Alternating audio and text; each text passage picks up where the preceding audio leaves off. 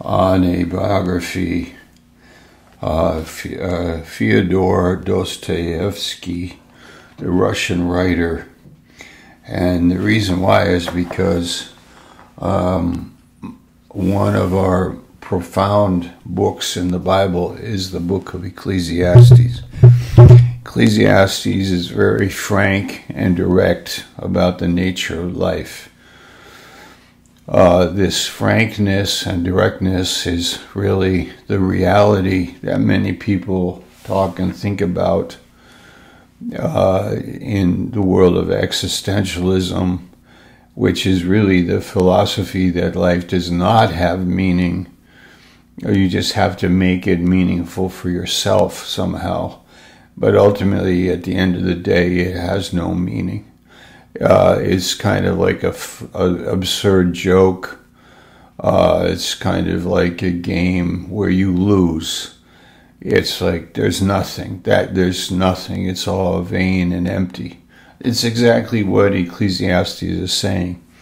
Existentialism is like more of a modern philosophy from Kierkegaard, and then the atheists Sartre and Nietzsche, who just were saying God is dead. Nietzsche was saying God is dead. There isn't any meaning in it. And Dostoevsky said in his writings, essentially, as he had insight into people, that he understood that this is really how it is. But he also found Christ.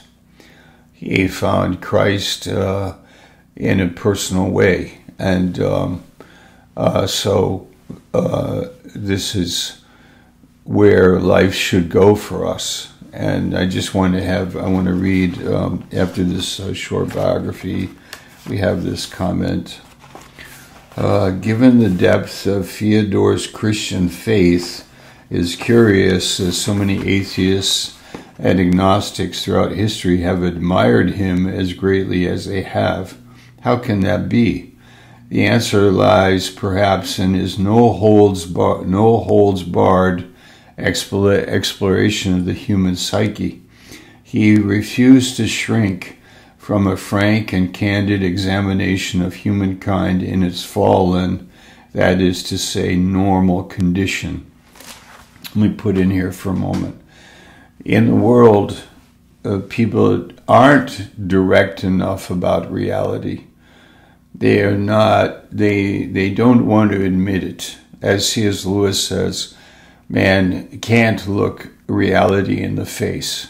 He doesn't want to.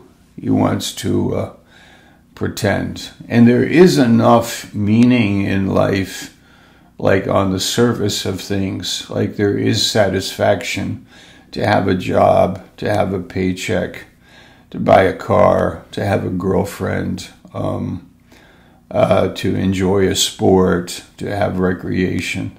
There are enough of those things. There are those things that lead us along. But in Ecclesiastes, it basically says, even though that is true, if you look more deeply, like what is the meaning of it? If there is no God, if there is no truth. So the evaluation of life that is stark reality leads us to a kind of a need, and we start looking for more. We start looking for God. And that's why Christ fits perfectly in the situation, which is, if you drink this water, you will never thirst. If you find me, you find the way, the truth, the life. If you come to me, your yoke is easy, your burden is light. We were just in Maine, where Pastor Stevens was born, where he grew up in that part of the country there, and we did some door knocking in a trailer park, and we did some soul winning, and we talked to people. They were very nice to talk to. We enjoyed it very much, and this really is where a lot of people are living. They live from like one event to another, but inside carry the big question. So this Russian writer was able to really define with relationships with people and in the historical context of what he was saying, the need of the human heart to find that which is more deep and personal. So he says here, this writer, he gave full weight with compelling insight and passion to the arguments for human fortitude in the face of despair and seeming meaninglessness in life. At the same time, he gave eloquent voice to the cries of the human heart to know God.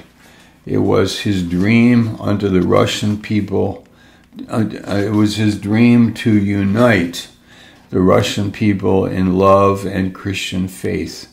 That dream may yet be unrealized, but one thing is certain. Through his writings, Fyodor has given all the world lasting insights into the search for spiritual truth. I go to spread the tidings, he wrote in The Dream of a Ridiculous Man a few years before his death. I want to spread the tidings of what? Of the truth, for I have seen it with my own eyes, have seen it in all its glory. He had found Christ, discovered him as the answer, and that's what our ministry is to bring the gospel. Lastly, being in that rural part of Maine, that area, West Sumner, Rumford, Norway, Maine, Paris, Maine.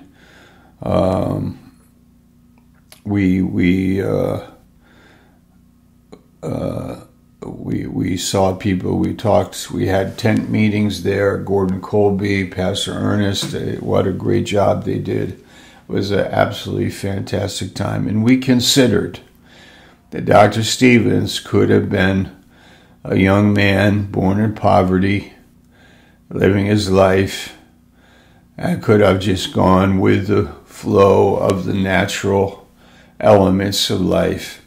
But instead he believed God, he sought for God, he found God, God found him, God saved him, motivated him at Worthley Pond, where he was a discouraged Christian, but God touched him, encouraged him, and said, start a Bible school. Teach people grace. Teach people to forgive. Teach people faith. Teach people prayer. And send people into the world to share the message of Christ. This has happened. This has been done. 50 years of ministry and work has been going on since the Bible school started in 1972. And we can say, thank you, Lord, for another example of a man who lived by faith and found the real meaning of life, which is to know God, walk with God, find God, and be satisfied by the living God. Thank you, Lord. Read Psalm 49 today if you like. It's a good psalm, kind of touches on a little bit of that. Psalm 49. God bless you. May God bless Camp Life campers and workers today. In Christ's name, amen.